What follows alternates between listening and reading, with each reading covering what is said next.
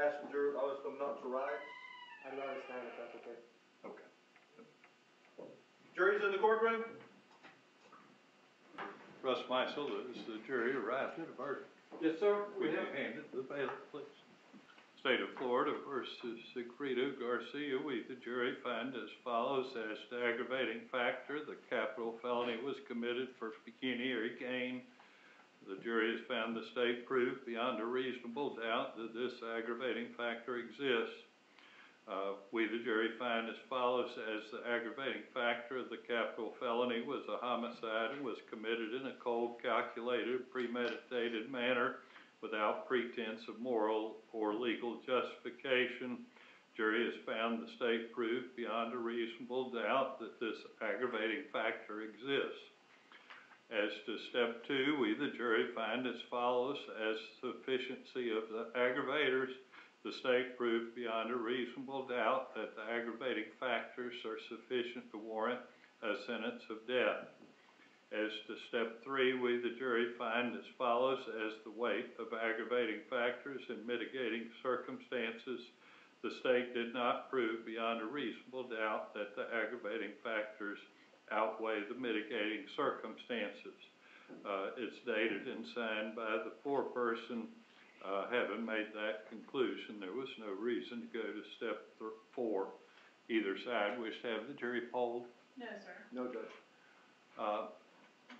This will conclude your service with us. We do appreciate the time and the attention that you have given us.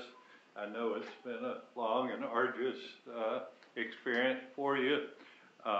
We very much appreciate the time and the attention that you've given us. You've been very cooperative, and we appreciate that. You've been a very reliable jury. I try to run things on time, and y'all have, by and large, cooperated very much with that, and I appreciate that.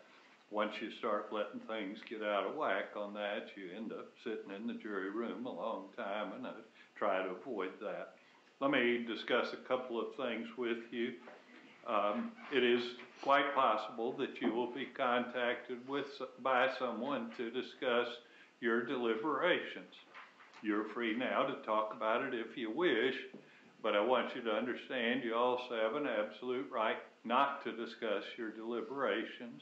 You have every right to simply say you'd prefer not to talk about it. Again, that's up to you.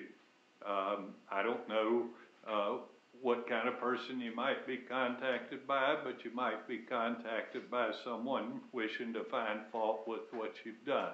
As I've said, you have every right to simply say you prefer not to talk about it. You will be receiving a letter from the court with our thanks. It will include in that an opportunity to seek counseling that we have arranged. That's something for you to decide. It won't be long term, but they will at least you get started with some free counseling that the court has arranged. Then from there you can decide how you wish to proceed. Sometimes we don't think about the impact we have on jurors. I do try to consider that, and that's something that we have arranged. You're done now, so I did want to comment on one thing that you were not advised of, just in case it's something that you were curious about. I know you've been kind of cloistered from hearing about the case. In Ms. Agbanowa's situation, to let you know that the state was not seeking the death penalty as to her. I don't know whether that was something that maybe you were curious about, but pondered that maybe some of y'all might be wondering what that situation was. It was decided before trial that you were not to be told that, for various reasons. But I thought that might be something you would be interested in knowing.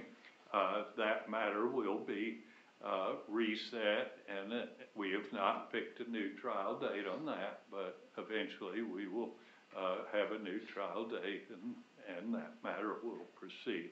So probably longer than y'all wanted to hear. I know y'all ready to get out of here.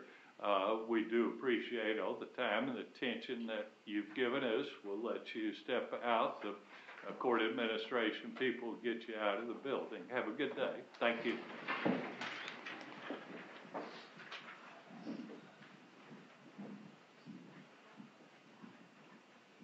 I'm going to need about 25 minutes. We're going to proceed on to sentencing. I haven't finished my reading, so I'll reconvene at 11 o'clock and give me a chance to finish the reading on what's been provided to me. So we'll reconvene for sentencing at 11 o'clock. Right?